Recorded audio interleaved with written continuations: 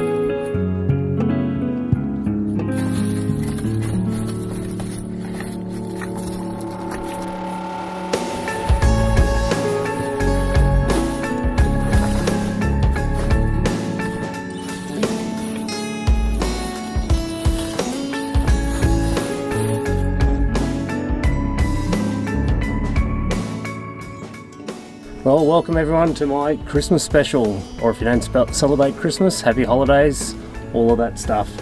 I've decided to come out and do a Christmas special, as you can see from the hat and the tree, in a completely new camping setup for me. This is something that I've wanted to do for quite a while so that I can be a bit more versatile with my camping. So I've always wondered whether I could build a setup where I could actually sleep underneath the canopy of my dual cab utility, which I'm in at the moment. I have a 2014 Ford Ranger which has a insulated canopy on the back of it, and the good thing about this canopy is that it has central locking. The lights activate by the central locking as well. I've got a nice little interior handle here, catch and handle, and it is just a really nice setup in here. Now, a bit of a disclaimer, I'm laying diagonally in the back of the ute here. I'm an average sized bloke. I'm about 5'11" or whatever that equates to in metric, about 178 centimetres, and I can comfortably lay diagonally in here. So this setup's probably not for anyone who's taller than average, but I'll take you through a little bit about what I've done in the back here. So over here beside me, you can see I've got this bit of a side console, bench, whatever you want to call it, which I've incorporated a bit of storage into. I've got this little drop down door. I've got cooking stuff in here. It's mostly cooking stuff, I guess, and storage for anything else that I might need while I'm in here. But probably the most striking feature of the setup back here is that I've got a little sink, and not only is it a little sink, but I've got running water in here as well. Now what that is over there is that's a little battery powered pump faucet. So the pump and lithium ion battery are all contained within that unit there, and there's a hose that can suck up from a water vessel. So in this case I've got a 5 litre jug here which I can just draw water from. Now this sink doesn't actually have any drainage in it, but it's just sat inside the bench there. So once I'm finished using it, I can then just go and tip it out the window or whatever. So I might want to wash dishes or something in there, or wash food, or get a drink, whatever it might be. I can use that. Now you might hear that there's a bit of a fan running back here. This is just a standard computer fan, but it comes with this cool little controller where you can change the different speeds on the fan itself, and it runs off USB. And what I've got over here is an MPPT solar charge controller over there, which has the, sorry, let me get this stupid Christmas tree out there, which has USB power outlets in there, 2 of those, which is fed by my auxiliary battery, which is mounted underneath the chassis, and it is an AGM, an absorbed glass mat battery, and it's mounted on its side under the chassis because there's absolutely no room underneath the bonnet, and I didn't want it to be in here, so that was extremely handy.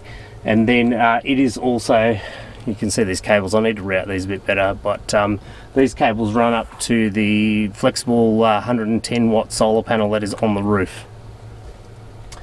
So you can actually see that we're still, sorry, you probably can't see, but we're actually still pulling 13 volts.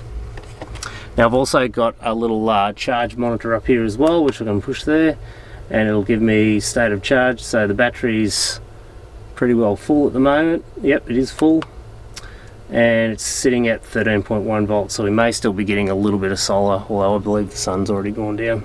Now when I bought this vehicle, it came with a couple of cigarette sockets right down in the back corner of the tub, which I guess they use to power a fridge, because I actually bought this vehicle with a set of drawers in it.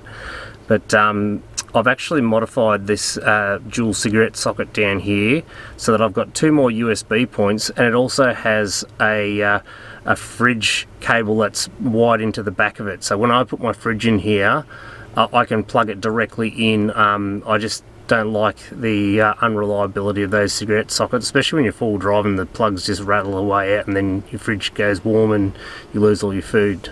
So you can see there I've retained one of the cigarette sockets, but we also have dual USB points as well. So yep, plenty of scope for charging. Now my end goal for this camping setup was so that I could be able to sit up when I'm actually inside here. This canopy is actually a bit of a raised canopy. It's not level with the top of the cabin of the vehicle, so it pops up a little bit. But I thought, well, I still need some more storage. So what I've done, and I probably can't really show you because I'm sitting on top of it now, is I've created a false floor which is probably about 150 mils off the deck of the tub, and I've actually got storage underneath there where I can put anything that I might want to take away with me, and it still gives me the ability to sit up in here and be quite comfortable. So that was a real bonus with this high top. And speaking of the canopy as well, you can see that it's vinyl lined, and there is some actual insulation in behind there too, which will be really handy for camping in here, both in cool and warm climates, so that you can stay relatively comfortable. Having that fan drawing outside air in is really making it really nice in here, and it's not stuffy at all. Now you'll notice I'm surrounded by all of this shiny blueness around me. Now my idea there was to put some sort of insulated covering over the windows, obviously to retain some of the temperature in here when you're camping in colder climates. But what I wanted to use Reflectix, but Reflectix seems to be very hard to get in its raw form in Australia, and if you can get it, it's quite expensive. So I actually went and bought 4 car window shades which are made out of Reflectix, and I've started to chop them up so that they fit the windows. You'll notice I've done the rear window, sort of, and the front window, but these 2 side windows are proving to be a bit difficult because they're actually gull wing doors and they're strutted so that they can open out, and the struts have made it a bit difficult to be able to trim the Reflectix to actually fit inside the window frame. Plus, if I'm camping in a really hot climate as well, I want the ability to be able to open those windows and put fly screen there so that I can have a lot of airflow. So I might have to rethink that, but tonight's mission is just to camp in here for the night and see what the setup's like and how comfortable it is to actually sleep in here. Right, I think it's time to test out how well I can sleep in the back of here. Might get myself a drink of water first. Very handy. Alright everyone, wish me luck. Hopefully this works out well.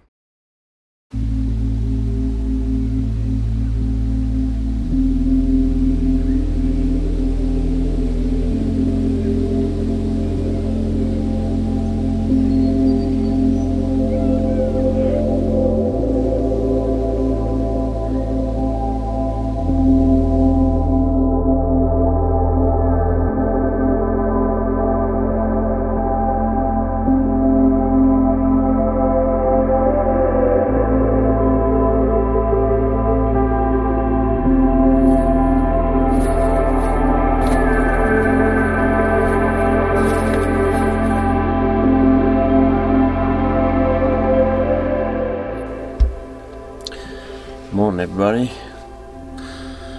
That wasn't a bad sleep. Took me a while to get to sleep. Always a bit interesting sleeping in a foreign place. Something that I've never slept in before, but pretty cozy in the end. One thing I was super impressed with is that there is absolutely no condensation inside here. A little bit on the windows, but I think the Reflectix on the windows really helped with that, lowering the condensation, as well as having the fan sort of pumping fresh air in here. That is really cool because I'd hate to have drips coming down on me. Yeah, the bed was nice and comfortable and cozy, so I might get myself a drink and then get up and get going. And the beauty of this setup is I could just get out, get in the driver's seat and drive away. No pack up needed.